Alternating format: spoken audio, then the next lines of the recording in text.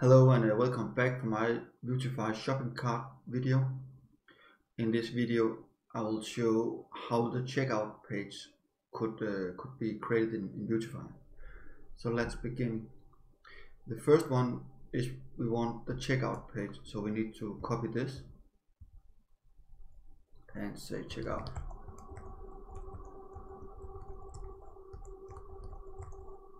And now we need the view file and we need to import it. So let's duplicate this line and it should be checkout.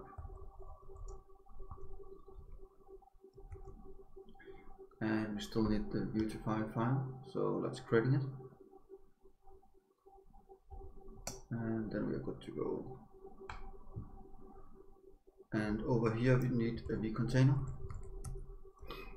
And then we need the h2 tag where we call the class display2 and we call it basket checkout.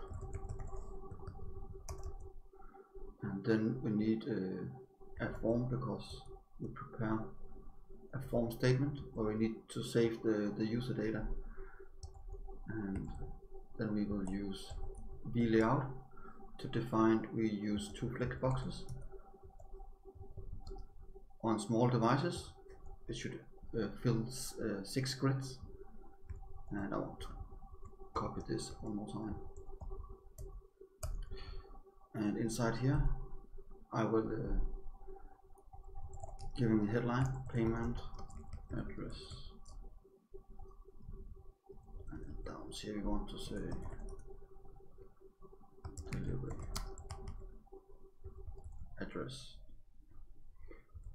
And the next step will be we need the text box fields, yes, and the label here we just leave it empty, but we copied it for name, address,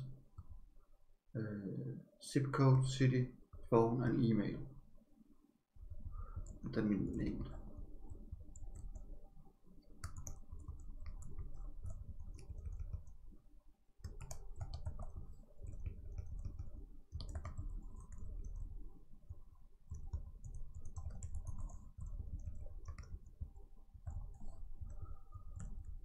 And then we want a checkbox.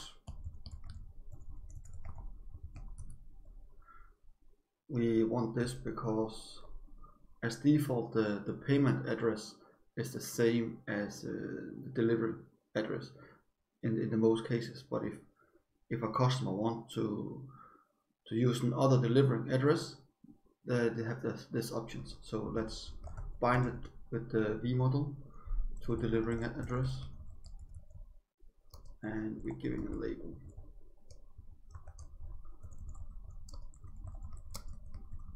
Other delivering address. And then we just copy those 4 fields and put it down here. And we need to say the div tag because we do something here based on the delivering address is checked or not. So we use a vf.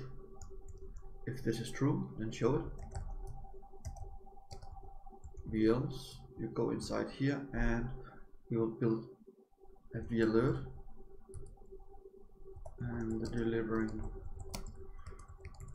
address is the same as payment address.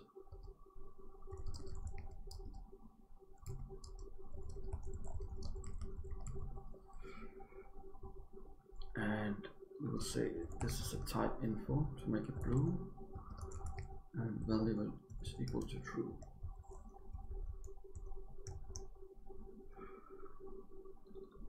And then we go down here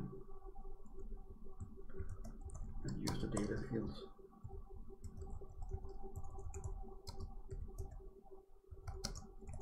As default we want to false. And for the end of it we want to HR break, and then we need to make a V button.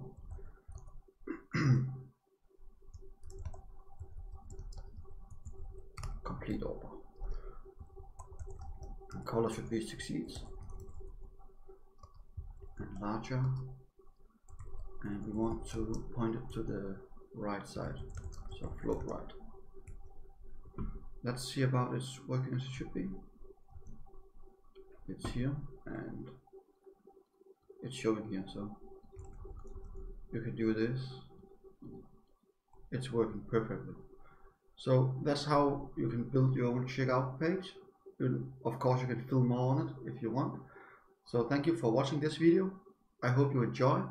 Hope you want to subscribe to my channel and share this video with your friends. And of course remember to put it to your playlist so you can find it later. Thank you so much for subscribing. See you.